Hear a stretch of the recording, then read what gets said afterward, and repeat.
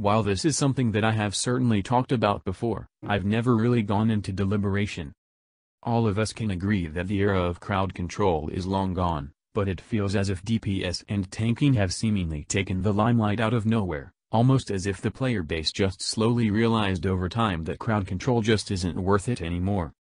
What can this be attributed to? A lot of reasons, actually. However, the simplest one can be broken down to this. The long and short of it is that using crowd control is in most cases just not worth it, or even encouraged, when compared to other options. There was a time, years past, that damage and crowd control coexisted without completely overtaking one another. Some notable examples of the past would be the usage of Ash in Void defense missions, and the usage of Vauban in T4 survival and the law of retribution raids. Mesa of course remains as dominant as ever, but frames that offer utility similar to Vauban's have practically faded into obscurity. How did this happen, exactly? The design of the game changed. Over time, less focus has been put on countering enemies with non-damage powers and more on just straight-up killing them.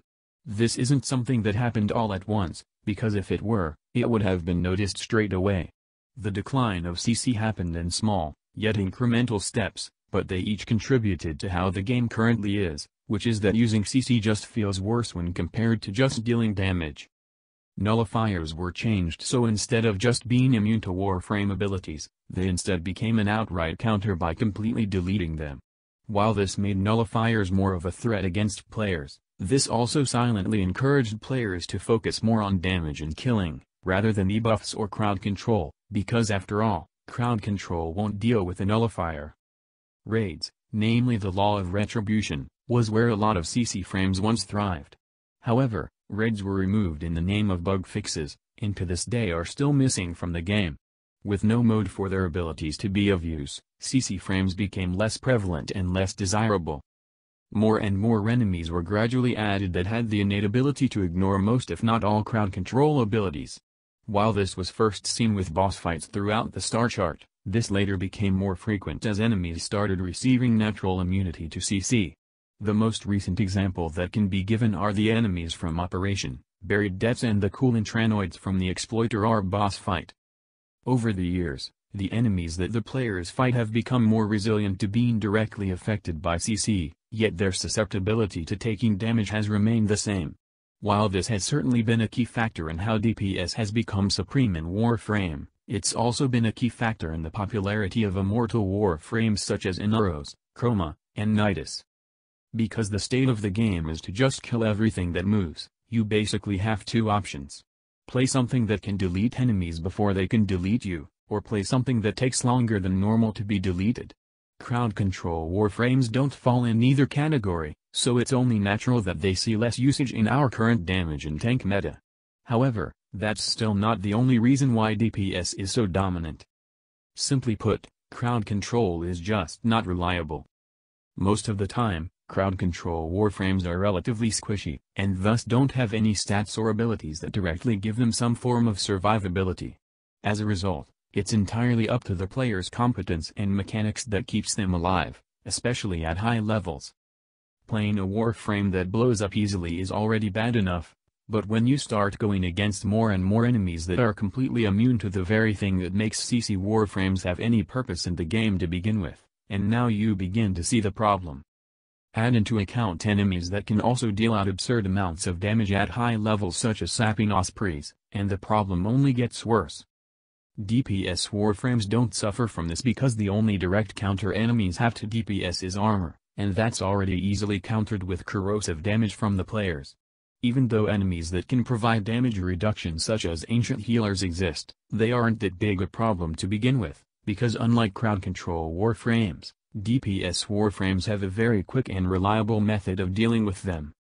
That method is called, deal so much damage that you're basically a nuke.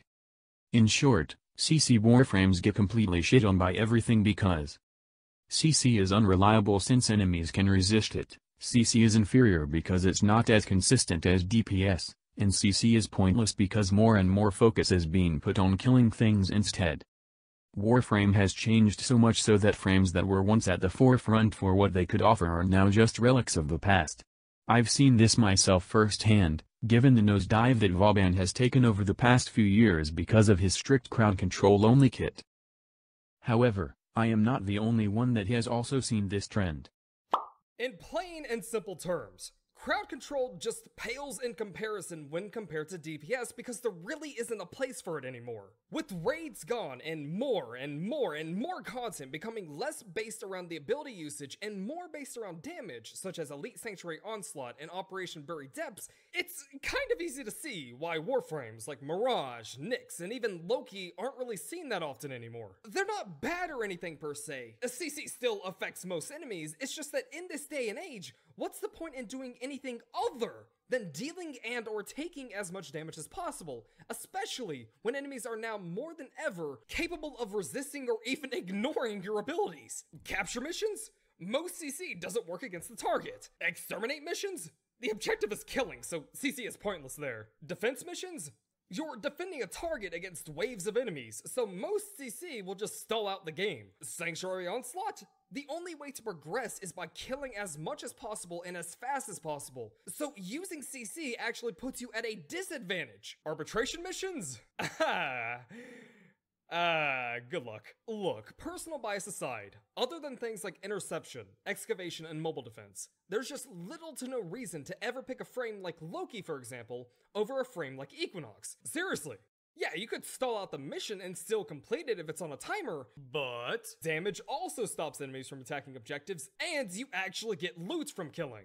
Yeah, you might be thinking, well, why don't they just buff CC entirely and be done with it? And hey, that sounds like a logical conclusion, but when you really think about it, it would only make the game worse by making it too easy for the players. Imagine, for a moment, if bosses didn't have invulnerability phases and were completely vulnerable to crowd control, how quickly would boss fights last? If all enemies in the game, including the new mobs on the Orb Valis, were vulnerable to crowd control, what counterplay would players have to deal with besides nullifiers? While damage might be the meta right now, most frames at least have to build their damage. Equinox's maim has to be charged, Ashe has to mark targets, Garuda has to build Blood Ball, etc, but CC almost universally is instant, widespread, and requires no buildup. How would enemies offer any kind of challenge if they were just immediately made useless out the door? Of course, that sounds appealing. A game where your abilities have impact and you don't have to worry about being negated unless you run into a nullifier? Who wouldn't want that? However,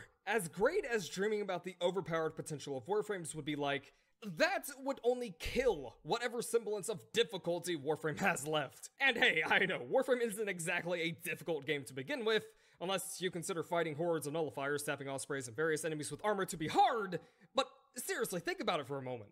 If every single enemy and boss in the game, excluding nullifiers, were affected by crowd control, what exactly then would qualify as challenge in Warframe? It certainly wouldn't be arbitrations, because if CC could work on everything, arbitration drones wouldn't matter at all. It certainly wouldn't be Sanctuary Onslaught, because making enemies more vulnerable to CC doesn't change the objective of Sanctuary Onslaught, which is to kill everything to progress into the next round. How exactly would you create a challenging environment in the game that doesn't automatically favor DPS, while at the same time not discouraging the use of crowd control or having some unfair mechanics against the player? That is a pretty complicated question to answer, because no matter what you do, CC will always either be too strong or too weak. Because in concept, CC Warframes are supposed to be strong because of their ability to directly affect their enemies, but in reality, they're not. Take Titania as an example. Even with her fairy glass cannon theme in mind, she's always been meh, because the utility she provides is underwhelming and her natural squishiness makes her prone to being blown up very easily.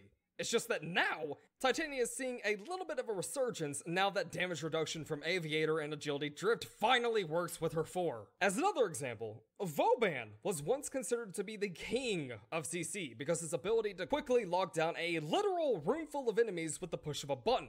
Not only that, but the rest of his kit revolves around directly manipulating the enemy or inhibiting them in some way, which on paper would sound excellent, but in practice doesn't work. It's not the case that the ability sucks because they're bad, it's the case of the ability suck because they're either replaceable or just not needed. Speaking of not being needed, Loki is in a rather unique position in this game. He's not picked as often as he used to be, not because he's bad or anything, but because that Saren over there is screaming Madeeps at the top of her lungs. Decoy does its job fine, especially with Savior Decoy, but at most it buys you a few seconds of being enemy aggro free, given that it dies very, very easily. This can be bypassed since aggro is pulled through walls, but it's pretty clear the ability isn't intended to do that.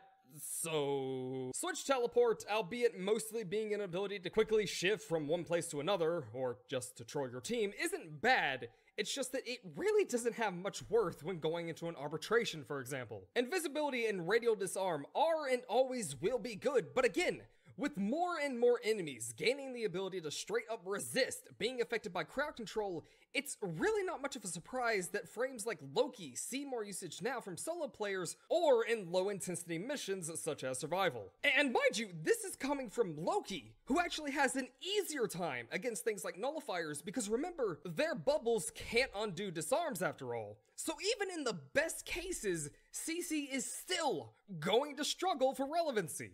Because the game's core design has changed from complete the mission to fight all these guys to complete the mission, the fact that crowd control warframes aren't popular anymore shouldn't be a shocker to anyone, because of course, playing something that doesn't delete enemies in a game where enemies need to be deleted for you to advance is akin to shooting yourself in the head. The question is, how do you rework crowd control to better fit into the game's state of damage above all else? Thank you, Triburos. Just to clarify, do I want DPS and or tank warframes to be nerfed? Not at all. We all love Space Cowgirl, some more than others.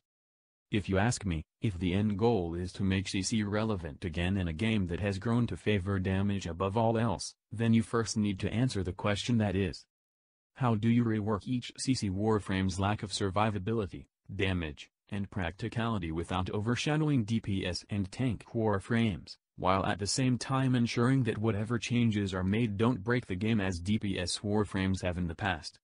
A special thank you to Triburos for providing his voice for this video.